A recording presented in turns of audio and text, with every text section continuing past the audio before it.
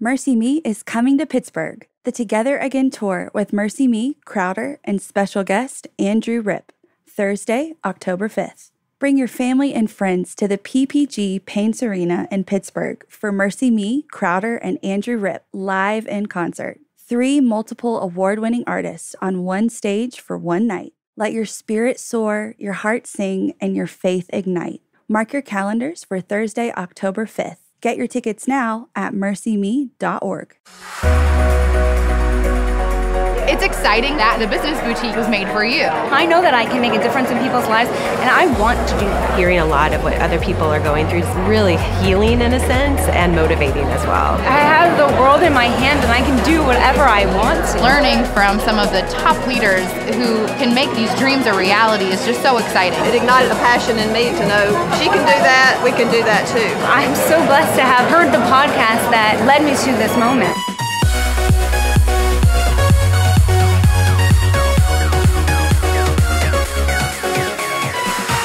Hey, welcome to the Business Boutique Podcast. I'm Christy Wright, and this week we are talking about having a plan for your business. We started talking through this last episode, so if you're a new listener, I'd encourage you to go back and listen to episode 1.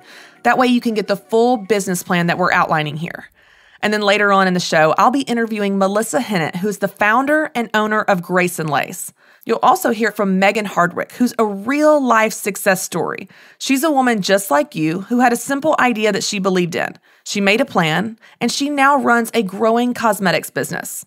But before we get to all that, let's finish talking about the plan. So today we're going to cover Tier 3 and Tier 4 to finish up your business plan. Tier 3 is going to be where you set up shop.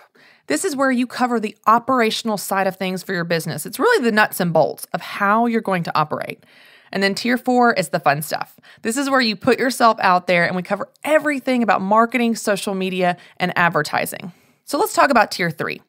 Tier 3 is where you want to think about the operational side of things. This is where we get technical. And I'll be honest with you, it's not my favorite part, but you know what? It's very important.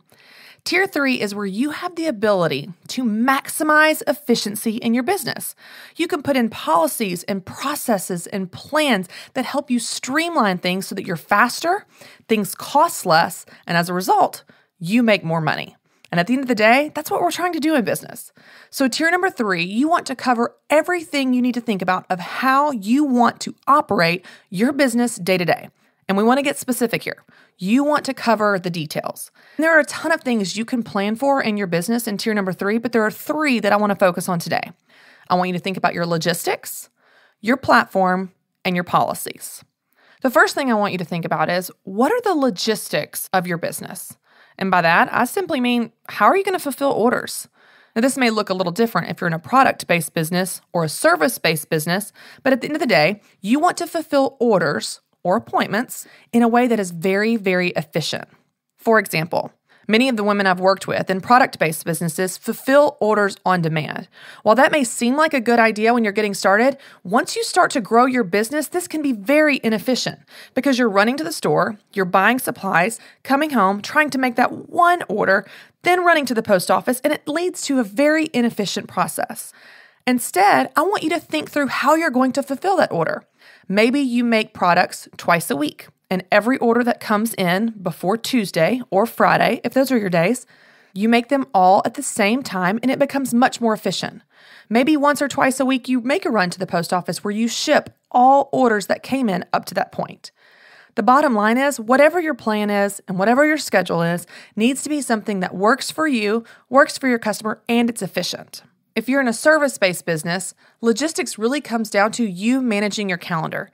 This is where you fulfill appointments based around your schedule that you set and also the customer's needs. I will give you a piece of advice. I would not schedule your appointments only based around what the customer wants, because even though that seems like great customer service, the truth is you're going to be running around like crazy and not be able to have a life outside of work.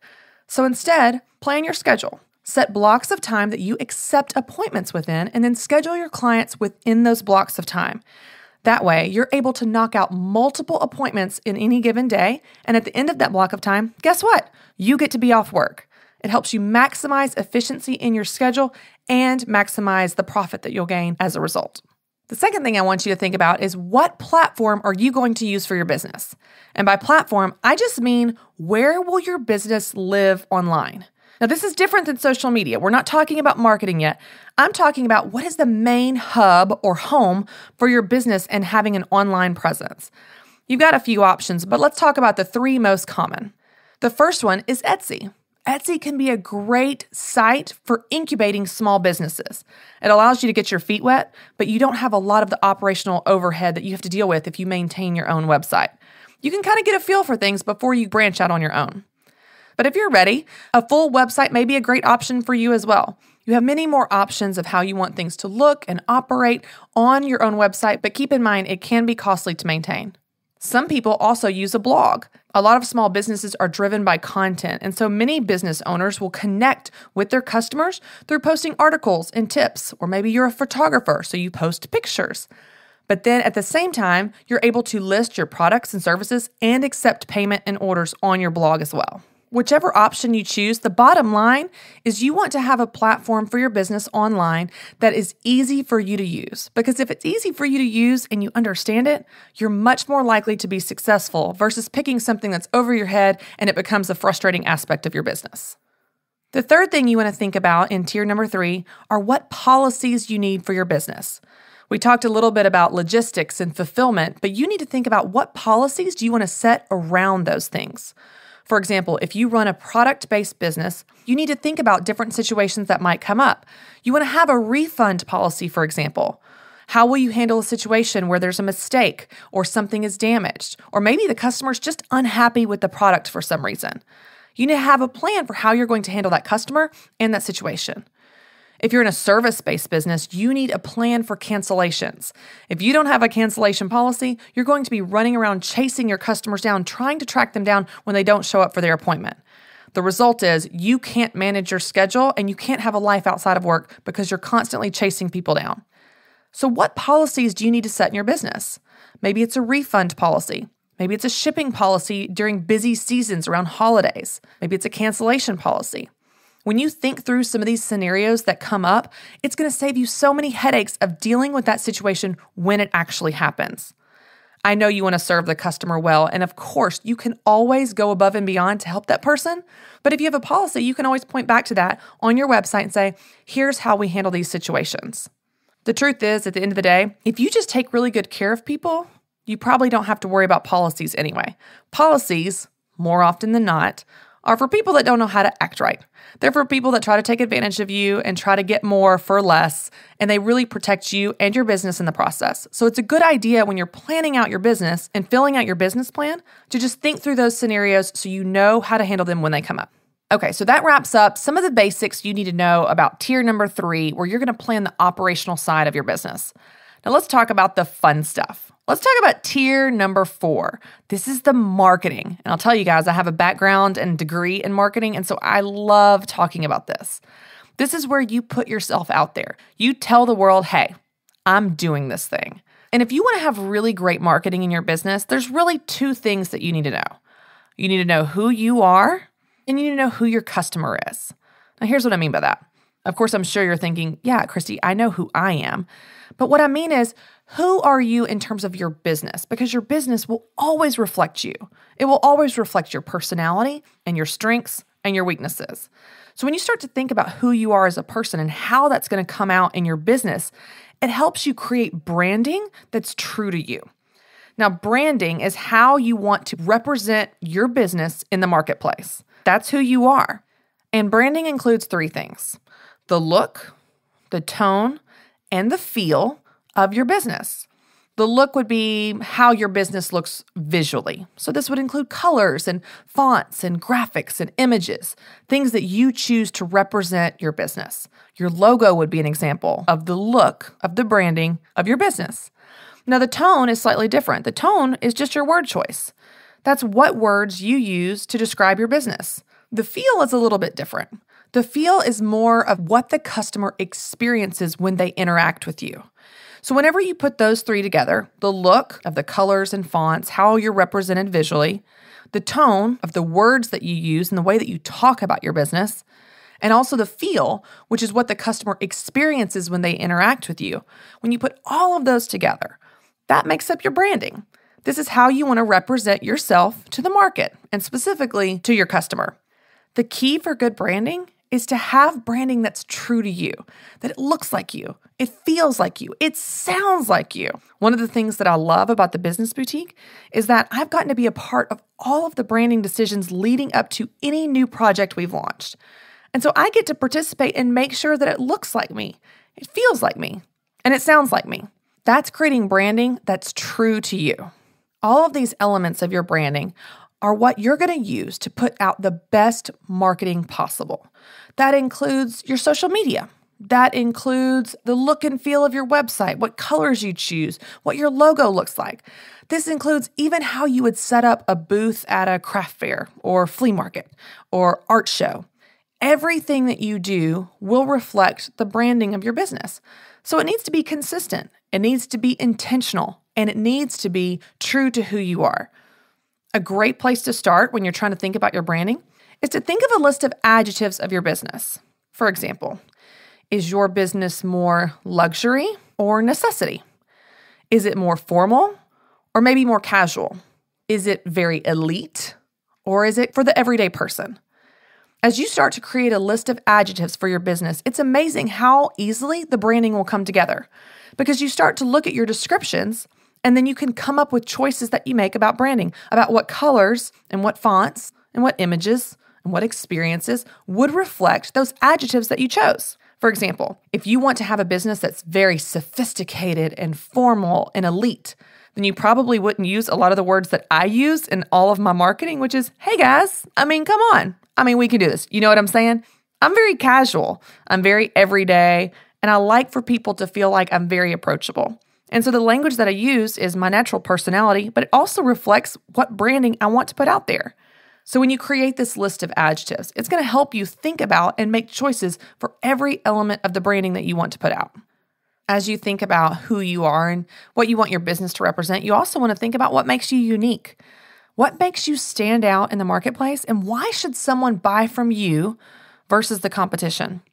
I'll give you an example. There may be several things that make you unique, but I will challenge you. It's best to pick one thing that you want to lead with in all of your marketing. This would be called your unique position. This is the thing that you want to stand out among the competition and attract people to your business.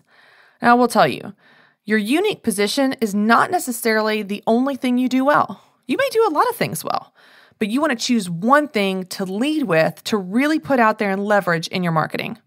Your unique position also isn't necessarily something that no one else is doing.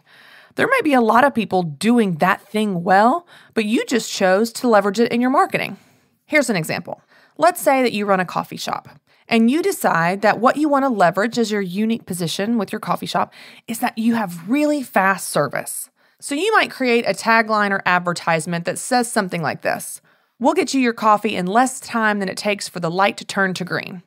So what you're doing when you're creating that tagline is you're saying, I'm going to solve your problem of being worried that you're not going to get to work in time. So anyone sitting in traffic that's thinking, man, I wish I had a good cup of coffee, you're relieving their fears about being late and telling them you can meet their need that they want good coffee. In that scenario, your unique position would be fast service. You're choosing to put out that you are fast at delivering service to your customers. Now, that doesn't mean that you don't also have good coffee, and it doesn't mean that no one else has fast service. You've just chosen to make that your unique position to stand out in the marketplace. Now, there may be another coffee shop just down the street, and they decide to have a different unique position. This coffee shop's position is that they have really good quality coffee. So they might have a tagline that says something like, "Don't drink the watered-down translucent coffee in the break room at work. Come on in for fresh French roast, hand-poured Colombian coffee." So in that example, they're relieving their customers' fears of, oh man, I really want a good cup of coffee and I don't want to drink the bad break room coffee. And they're telling them they have good quality coffee. That's not to say they're not also fast. That's also not to say that other coffee shops in town don't have good quality coffee. That's just what they've chosen to use as their unique position. So think through that for your business. As you think about who you are and what you want your business to represent, you can think about your branding and how you want it to look and how you want it to feel and how you want it to sound. But you also can think about what makes you unique. Why should someone buy from you versus the competition? And don't feel pressure that it has to be the only thing you do well. It doesn't. And don't feel pressure that no one else can be doing that thing, because they can. You just make an intentional decision to pick something you're really good at in your business and leverage that you're going to lead with it in your marketing. That's your unique position to stand out among the competition and attract people to buy from you. Okay, so marketing is a two-way street. It's a conversation between you and the market.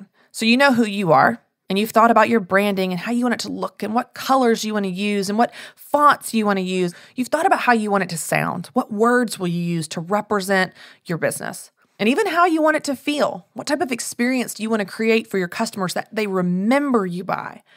You've also thought about what makes you unique. What do you want to leverage as your unique angle in all of your marketing to stand out among the competition? Now that you know who you are and how you want to represent yourself to the customer, the second thing you need to know is who your customer is. This would be your target market. First of all, there are a couple things I want you to know.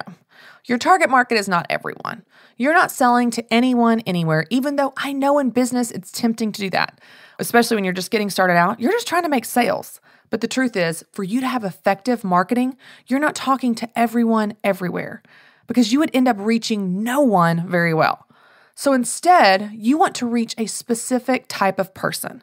This is your target audience. It's a specific type of person that wants what you have to offer and they're willing to pay the price you charge. Here's what's so great about this. When you start to talk to people that want what you have to offer and they're willing to pay your price, y'all, the sales become natural. You don't have to convince them or try to twist their arm because they already want what you have and they're willing to pay that price. So all you have to do is communicate the value to the right people in the right way. That's your target market. So let's talk about how to find them.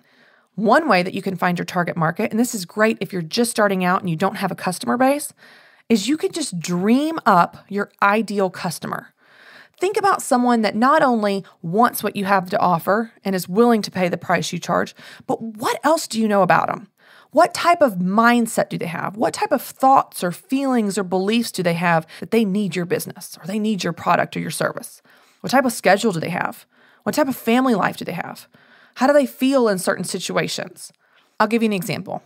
I worked with a woman one time that she made custom miniature cake banners. They're these cute little banners that have different messages on them. Congratulations on your new baby, or happy birthday, Sue, or whatever you want it to say. But they're tiny and they're held together by 2 sticks, and you place them in a cake for a customized decoration. They're $15 a piece. So as I sat with this woman and dreamed up her ideal customer, we identified it's probably a woman that's a mom that has parties for her kids or hosts showers for her girlfriends. She probably cares what her friends think. That's why she would buy a cake banner for something customized and different. She probably doesn't have the time or desire to make something like that herself, and she's willing to pay $15 for a tiny miniature decoration. You can even name this person. We named this person Angela. So in our scenario, Angela was the ideal customer. She was a busy mom. She cared what her friends thought. She wanted to throw cute showers and parties for her kids and her friends' kids. And as a result, she would love something like a small customized cake banner for her cake. She's not going to buy her cake at Publix or Costco or Kroger. She wants something different and unique. So that, in this scenario, is the ideal customer. But what's yours? Who is your ideal customer? How do they think? How do they feel? What do they need? Why can your business serve or help them in some way? You can even write out a description of this person. You can give them a name. As you start to get to know them, and I mean really get to know them, what's amazing is marketing to them becomes so much easier because you know who you're talking to. You're not talking to everyone everywhere. You're talking to Angela. So all of your marketing copy on your website, all of your brochures, all of your social media posts, you're talking to Angela. And connecting with the right person in the right way becomes effortless. Now, if you've been in business for a little bit longer, you can actually ask your current customer base different qualities about them. You can do a quick survey. You can offer them a $5 gift card to Starbucks or maybe $10 off their next order with you. Now, if you've been in business for a while, the second thing that you can do is you can actually survey your current customer base. That's where you can ask your current customers some basic questions about themselves that will help you understand who your target audience is.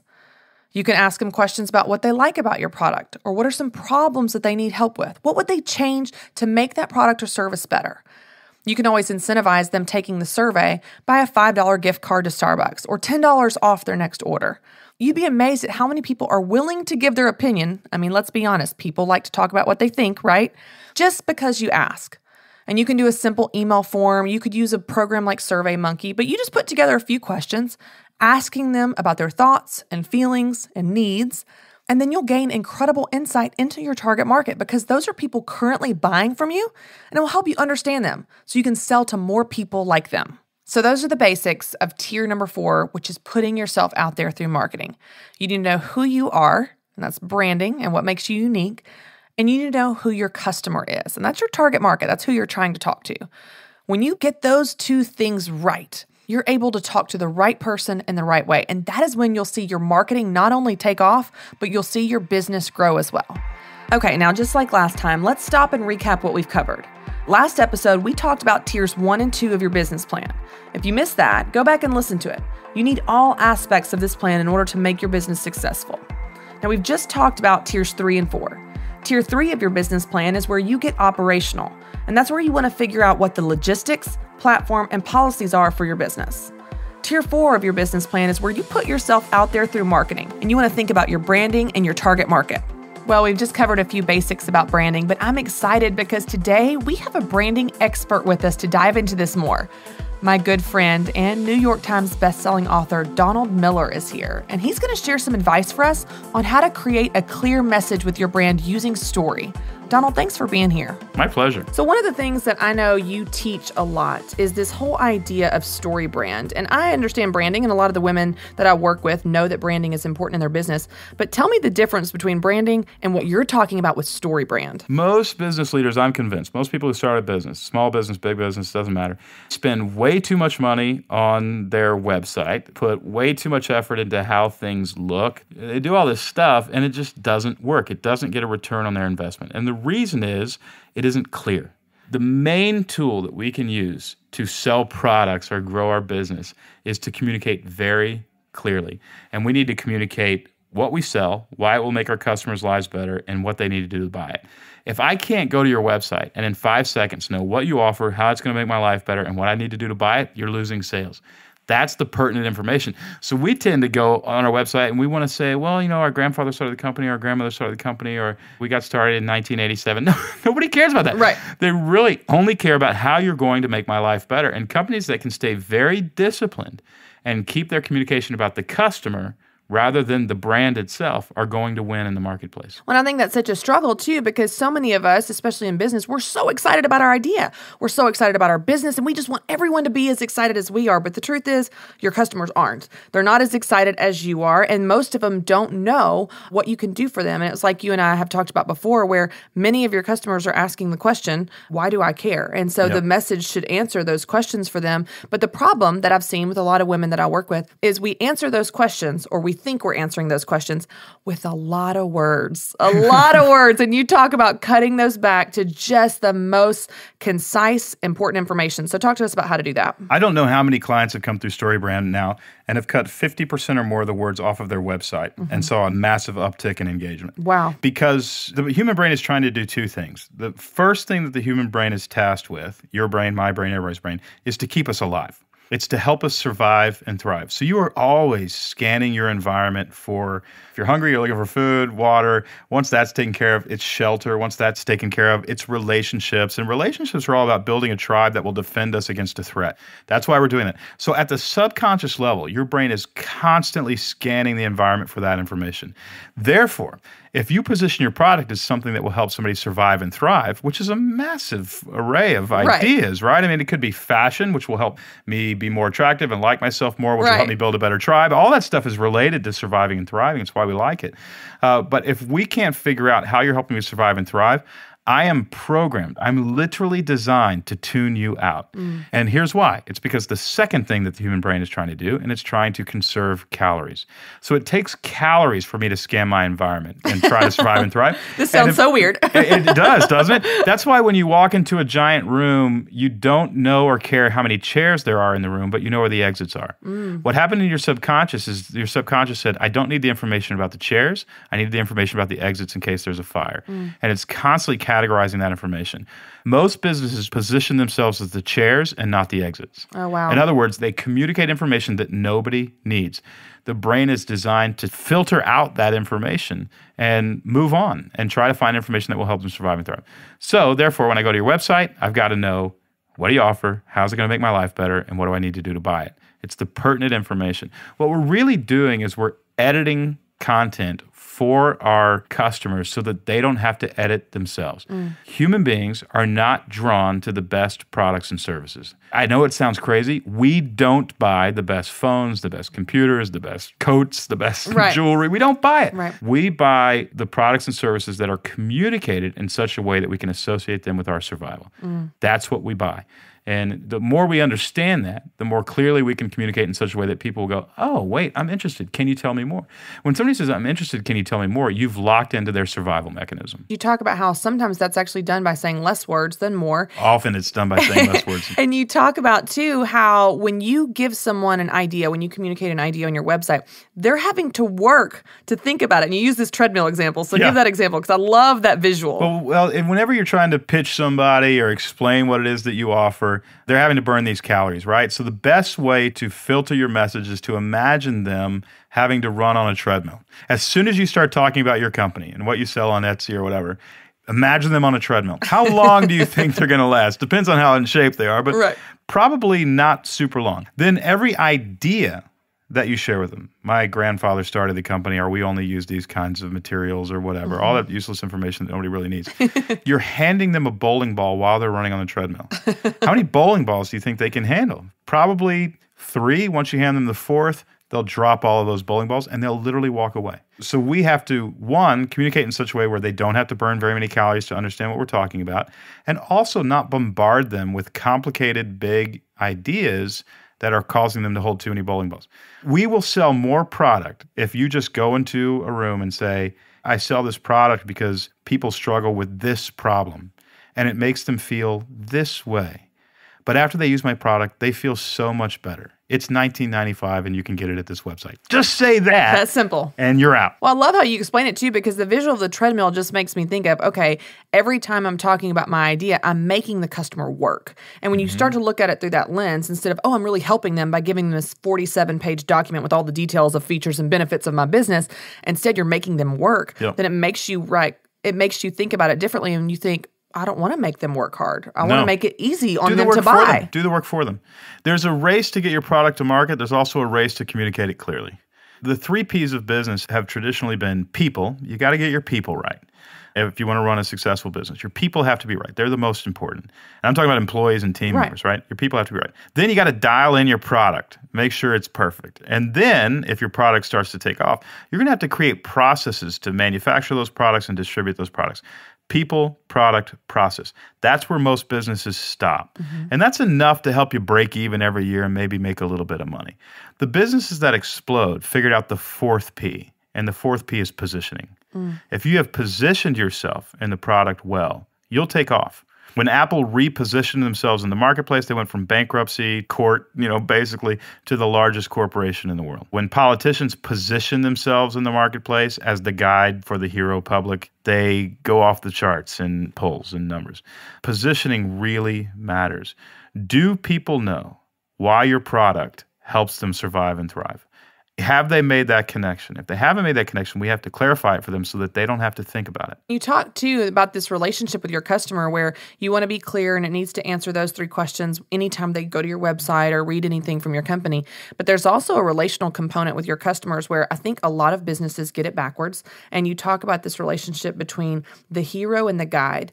And most people in business think, well, I'm the hero. Of course, I'm solving their problem. I would be the person I should talk about. Let me talk about me. Right. Let's talk about me. Because you think you have to get get your story out there. Right. You don't. As if they care. But instead, you kind of flip that. So talk about that relationship with the hero and the guide and what you mean by that. Well, in stories, there are roles, there are characters in stories. There are 4 or 5 of them, but the 2 most important are the hero, who the story is really about, Luke Skywalker and Katniss and all that kind of stuff. And then there's the guide. And the guide would be Haymitch or Yoda, Obi-Wan Kenobi. Those are the guys. We recommend at StoryBrand that you position your brand as the guide and you position your customer as the hero. In other words, the communication is always about the customer. We think customers want to know our story and we have to introduce ourselves. I firmly believe that's a waste of time and money. What you really want to do is when the customer begins to engage your branding material, they find their own story.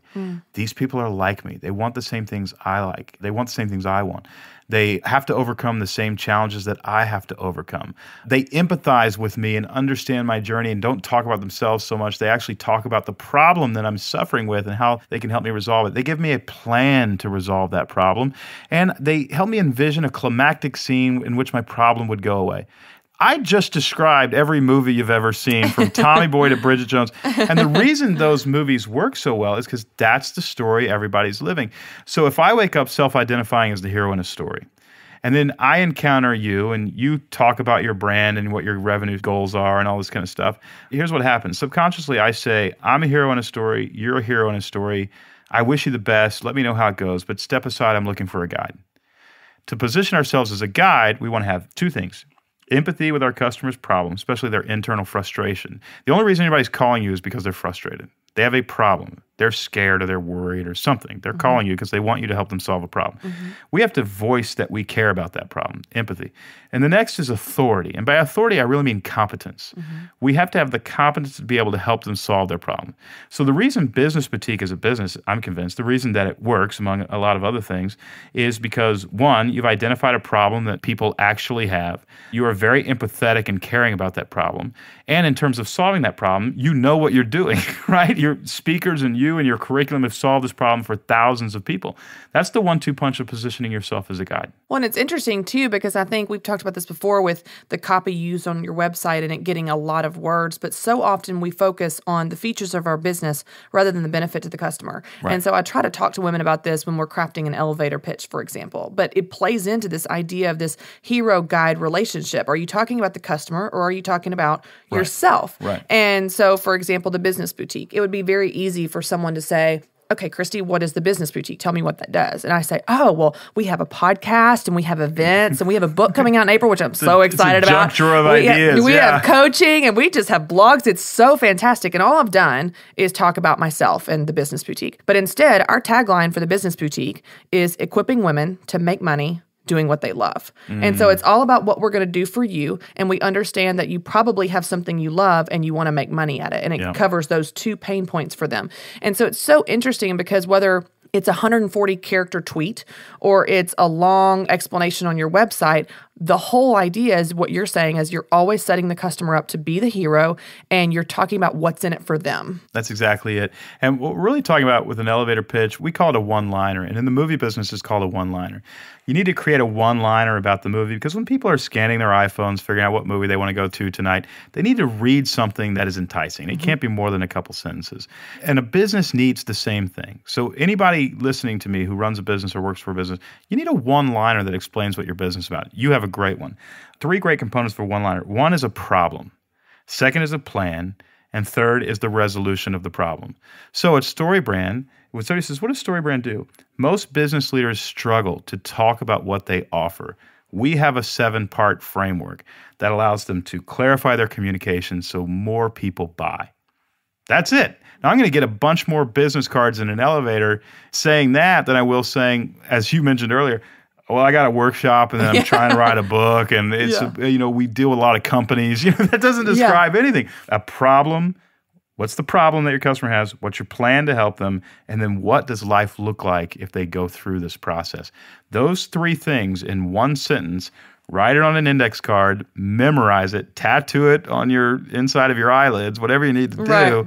And that's what we say. And you'll find that just like in a log line or a one-liner for a movie, people go, I want to know more about that. And they show up at the theater and buy some popcorn and watch the rest of the movie unfold. Well, and so often I think a lot of the businesses I work with, many people are not communicating in this way because they don't know it themselves. And so I love that you walk through, like you said, a 7-part process that tells them how to clarify it. Because most of the business women I work with, I'll be honest, are like everyone in business, and they're just putting out fires. Yep. They're just trying to keep up with the day-to-day. They don't have any time to work on the business. They're always working in the business. They're behind the computer, behind the sewing machine, whatever that thing is for them. And so this is such an important message for you all listening to step out of your business, get out of the weeds for a minute, and work on it so that you can increase your sales, you can clarify your message, and you're able to reach your goals that you're talking about, because it's not going to happen accidentally. Yep. All of this takes, intentionality and just some planning. So I know that you're going to cover this at the event, and we're going to talk about the 7 steps, but I would love it if you would just give us that quick flyover of what are those 7 steps that are the components to a great story that you use as the background for this. Okay, well, I'm going to ruin movies for you forever, but here it goes. Every great movie, every great story is about a character that has a problem, who meets a guide that gives them a plan and calls them to action that either ends in a success or a failure. That's every single movie you can think of. Now, if those are the 7 elements, plot lines of a movie that work, that means the human brain is designed to engage. It's like a song. It's like music instead of noise. There's a formula to it. So what we need to define are 7 questions. What does our character want? What does our hero customer want? What are their problems in getting what they want? Have we positioned ourselves as a guide? Are we providing a plan for them that gives them hope that they can win the day? Are we calling them to action? Meaning, are we asking them to buy something? We have to do that. Have we clearly identified how their life will be better if they buy our product? And have we also said how life will be worse if they don't? What are the tragic consequences that we are helping them avoid? Without those 7 elements in your brand narrative, people will lose interest.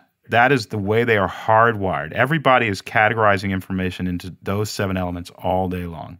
If you give them those 7 elements and you don't give them anything else, they don't have to do the work to categorize it, and they go crazy about your brand. It's such a simple idea, but I love it too, because one of the things that many of the women I work with struggle with is selling and talking about their product or service. They don't want to be pushy. We've talked about this before. But when you're giving them a framework of story, it's like, man, anyone can tell a story. Yeah. Anyone can engage in that type of conversation. And then you're going to be equipped to talk about your business in a way that not only are you confident in, that works, but it's also fun. You're not ashamed to talk about your business because it's something you understand and it's easy to talk about with that formula. And the great thing is, it takes a couple days. Folks come to our workshops, they spend 2 days figuring out their brand narrative.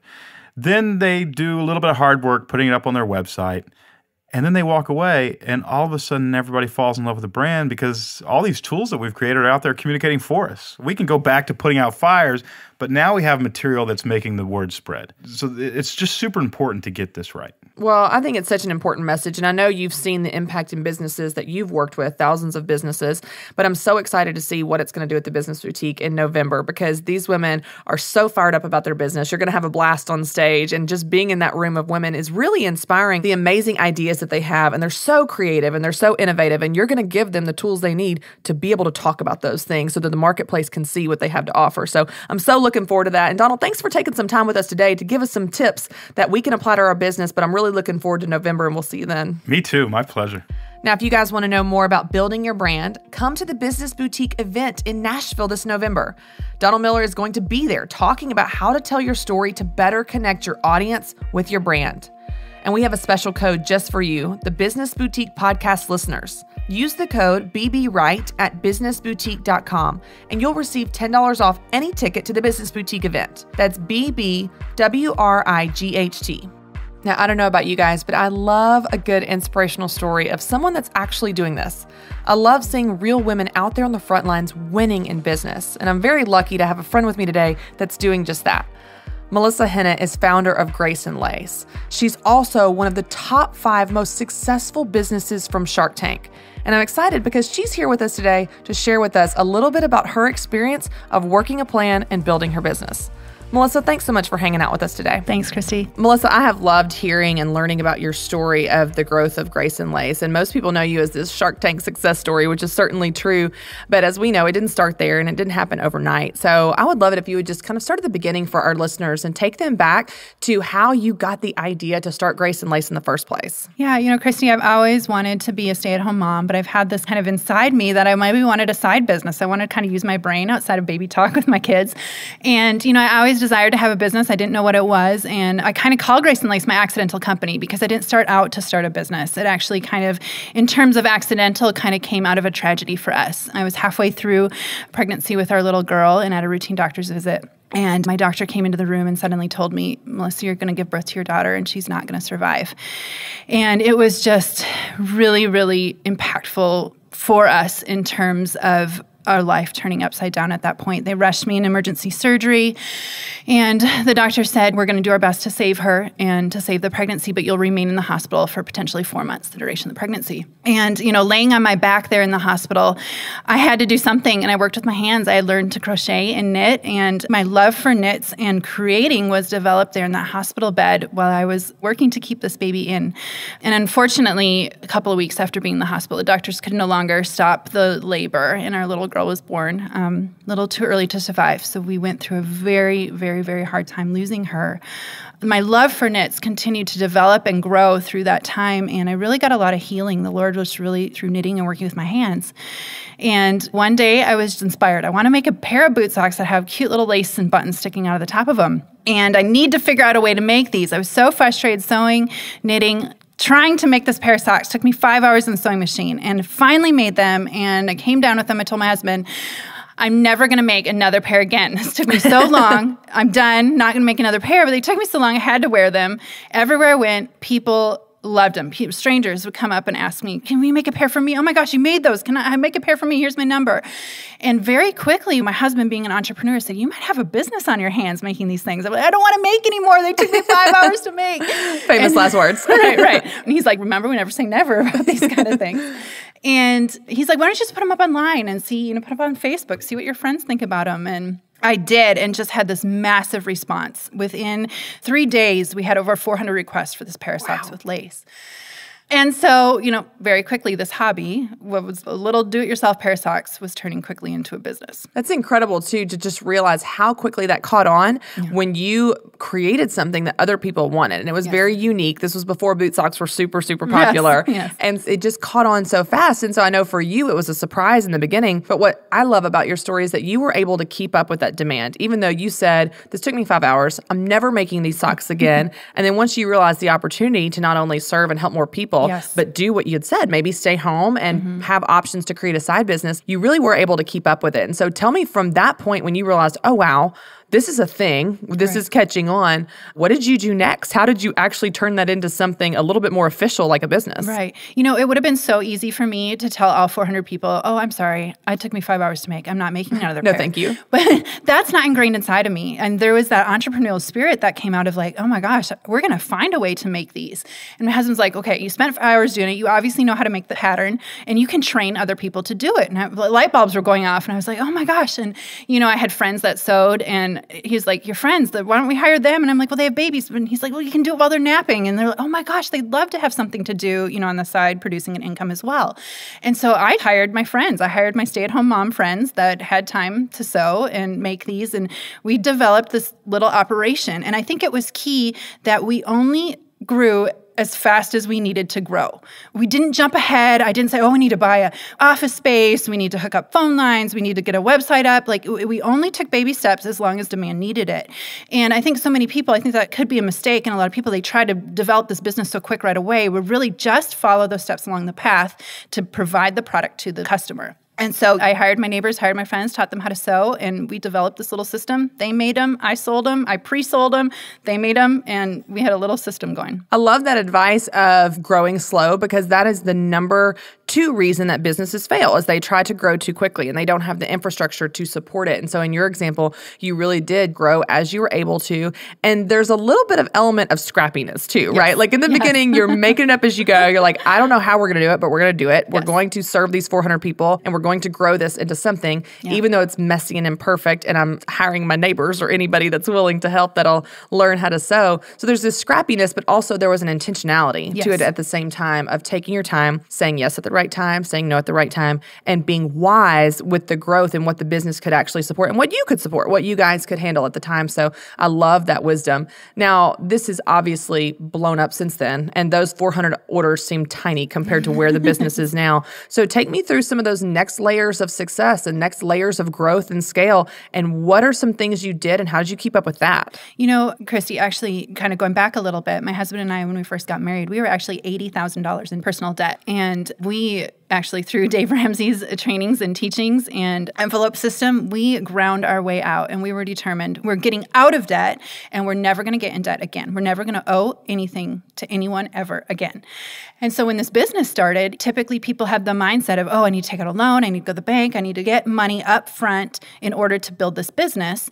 And we didn't want to do that, and we didn't have the money to do that. And so how I did it is I pre-sold product in advance. So I collected people's money for the product. I took a picture, selfie of them on my legs, put it up online, sold it as the picture, collected their money, used the money to buy the supplies to make their item, and then get them their item. And now we're a multi-million-dollar company, and I still pre-sell items to make sure that we're going to be in a good financial position to pay for the product that we're making. Even when I went on to hiring and needing to hire people, I made sure that the cost of the product that I was selling paid for that individual right out of that cost of the product. When I hired Grace, she was doing my shipping. She got paid per item that she shipped. So it covered my butt, I guess, in terms of I don't need to overcommit myself and overextend myself where I don't know that I can pay her in the beginning of this business. Well, and I think too, for you guys, like you experienced this incredible growth even before you went on Shark Tank, which a lot of people probably don't know. So talk a little bit about what level you were at even before you ever went on the show. I launched the first selfie up online October 31st, 4.5 years ago.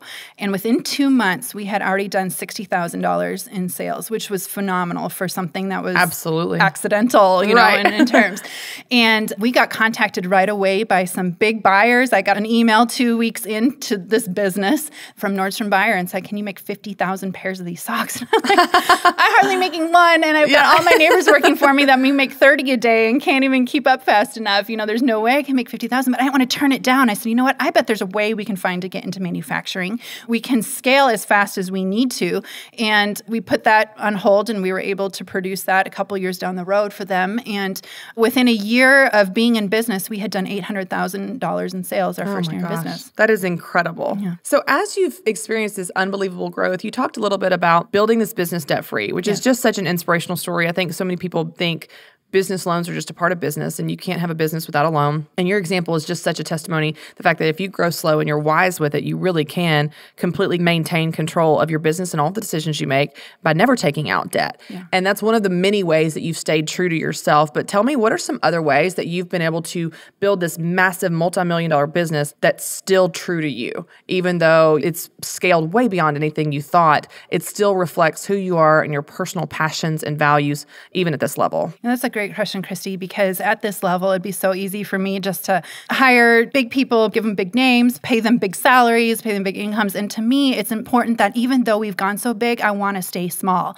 In terms, I want to still have the connection with the customer. I still want to develop and create products that I like, that I know that they're going to like. I want to know that I'm designing a product that I love to wear because they're going to love to wear it. And so it's important really to keep that heart of how the business started still in place, even though we are this big company now.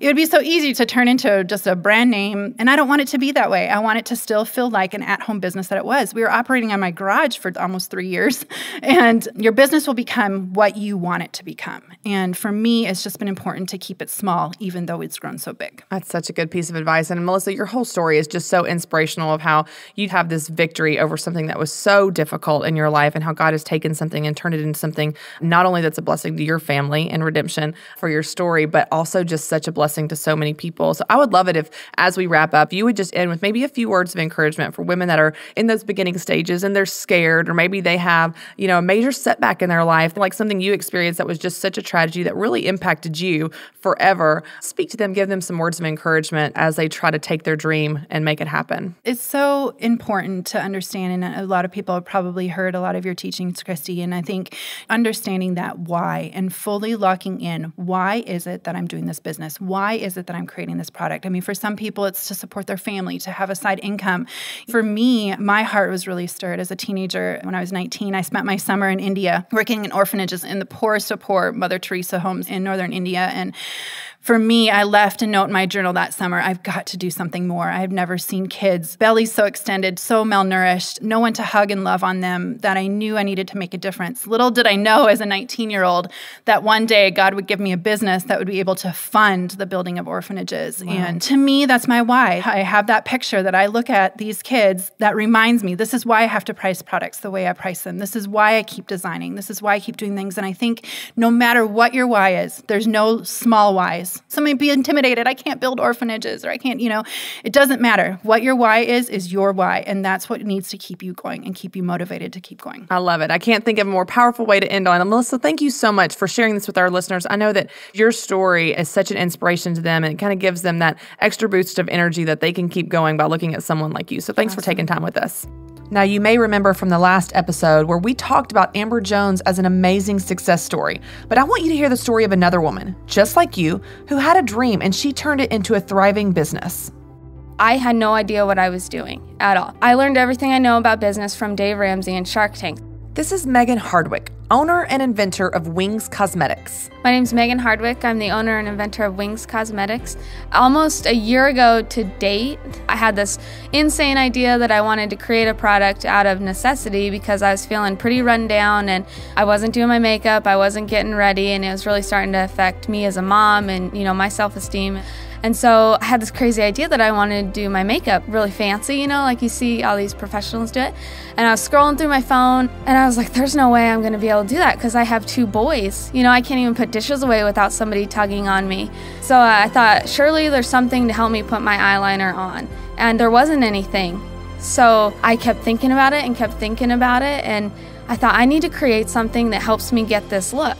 And I started drawing, and pretty soon I came up with this product that puts your eyeliner on for you in this trend that you see. As a fan of Dave Ramsey and follower of the baby steps, Megan didn't want to go into debt to start her business. We followed Dave Ramsey. I didn't want to use any of my husband and I's savings in case it didn't work, and I didn't have an extra $16,000 sitting around to do a manufacturing tool. So that was a big struggle. I didn't know how I was going to pay for it, but I believed in this enough and I could not shake it that I wanted to move forward with it. So I was willing to make that sacrifice. I sold everything. I sold my nice camera, a computer, a diamond ring, cleaned out my closets, I did some extra work. And that's how I paid for the prototype, the first designs and all that stuff. And then when I launched it, I took pre-orders.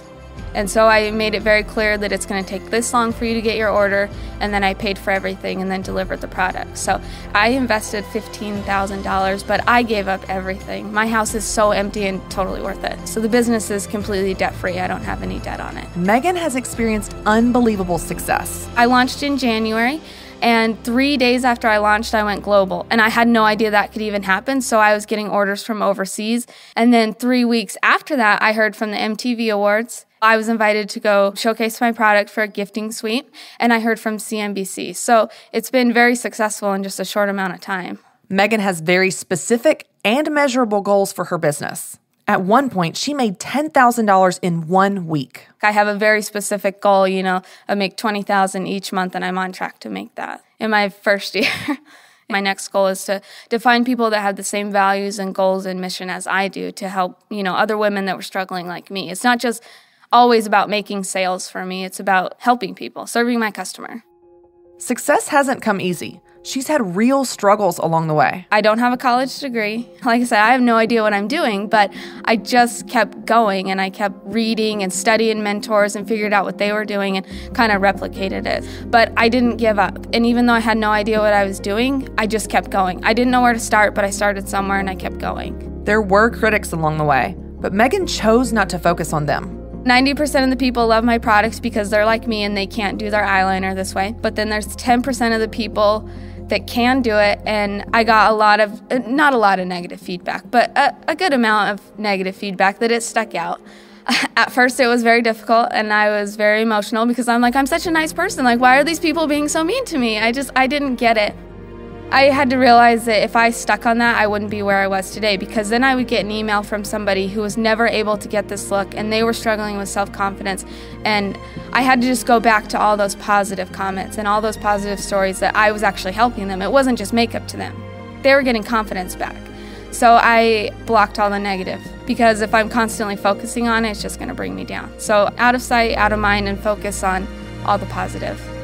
A key ingredient to Megan's success was social media marketing. I've been studying Facebook marketing for about 5 years, just because we had a prior business, just a side hobby. And I've kind of figured out that you need to build a community. So I started doing that even before I launched my product. But what set it off, my product, there isn't one like it on the market right now. It is the first of its kind. And I did a video just in my bathroom for like a minute. My husband's like, you need to show how this works. There wasn't anything professional about it, and it went viral. And so that's really what kicked it off. And then I just learned like what my customer was looking for. I really had to study and figure out how to write these Facebook ads, but not in a pushy way. So yeah, I've used Facebook to my advantage. When we talked to Megan, she had just attended the Business Boutique in Fort Worth, Texas, and was about to attend Entree Leadership Summit in Dallas, Texas. Even though Megan had been in business for over a year, when she came to the Business Boutique, she realized she had never thought about the why behind her business. I definitely had to figure out my why statement and really make that clear and present to me. In fact, after the first day, I went home and just reevaluated all of those initial steps that somebody in a brand new business is starting out. So my why statement was really important, because you get a lot of negative people and you start to question that. Like, is this going to fail? Am I going to be able to keep going? Am I going to run out of customers? And that was probably my biggest thing, is the why statement. It was huge for me. Megan's advice to others is to simply start somewhere. You can achieve your goals. People are like, I have an idea or I have a product. Where do you start? Where did you start? And they're spending too much time wondering where to start, and you're going to miss it. Somebody else is going to do it if you spend so much time on that. Stop wondering where to start and just go somewhere. And if that's not the right spot, go to the next one. If that's not the right one, go to the next one. Don't get held up if you hear the word no, because sometimes no is just a different opportunity. Even though I didn't have the degree or the previous knowledge, doesn't mean I can't do it. I just learn along the way. I honestly had no idea. I had no idea where it would go. I thought I'd sell a few online, maybe help a few of my friends and other moms that were in my same position. I had no idea it would go this far. It's surreal sometimes. I wake up and I just think, like, why did God put me in this position? Because, I'm very unqualified. I'm not anything special, It's so surreal. And I just think back about all the things that me and my husband have gone through and where I came from, because it was literally nothing. And, I think sometimes people get that in their head, that that's where they're supposed to be, that, I was born here, I'm poor in life, and, that's where it's just supposed to be. And it's just crazy to think back about all the trekking that I did. And a year later, I have a very successful business, and it's a blessing. During the past 2 episodes, we've heard stories from 2 women who both attended a Business Boutique live event. They were at different points in their businesses, but they learned tactical skills that they could apply to their business. Y'all, that can be you. We have a special discount code just for you, so you can receive $10 off any ticket to the Business Boutique event in Nashville this fall. Go to businessboutique.com and use the code BBWright. That's BBWRIGHT, and receive $10 off any ticket to the Business Boutique. Don't miss this opportunity to learn how to make money doing what you love. I'll see you there. Now, this week's homework is to finish filling out the Quick Start Guide that you started last episode by completing the final 2 tiers of the plan. If you haven't downloaded it yet, you can download the Quick Start Guide in the show notes of this episode by going to businessboutique.com/podcast. But don't stop there. I want you to take action and implement this plan in your business. We also have a special offer from Melissa Hennett specifically for you, the listeners of the Business Boutique podcast. Go to the show notes of this episode and you'll be able to access a code that will give you 15% off anything site-wide at graceandlace.com, which is Melissa Hennett's clothing company. Now, here's the best part. Y'all, there are no exclusions to this deal. You get 15% off anything from Grace and Lace. This code is only valid for 30 days and it ends on September 22nd, so don't wait. Now, one more thing before we go. I want to make sure that you don't miss out on one of the best benefits of the Business Boutique, which is connecting with other women like you. Go to businessboutique.com/podcast, and in the comments to this episode, let me know how you're doing. Let me know how you're working in your strengths. Talk to other listeners, comment and get to know them. See if there are ways that you can help each other. I'm sure there are things that you're really good at that other people could benefit from, and there are other people that can help you as well. You'll be amazed at the energy and wisdom you'll gain from connecting with other women on the same journey you are. Now that's it for now. Thanks for hanging out with me as always, and don't forget to subscribe to the podcast. For more encouragement on how to make money doing what you love, visit businessboutique.com.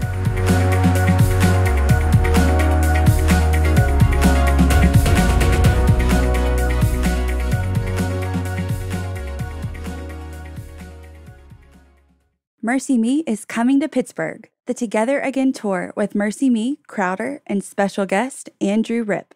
Thursday, October 5th. Bring your family and friends to the PPG Paints Arena in Pittsburgh for Mercy Me, Crowder, and Andrew Rip live in concert. 3 multiple award-winning artists on one stage for one night. Let your spirit soar, your heart sing, and your faith ignite. Mark your calendars for Thursday, October 5th. Get your tickets now at mercyme.org.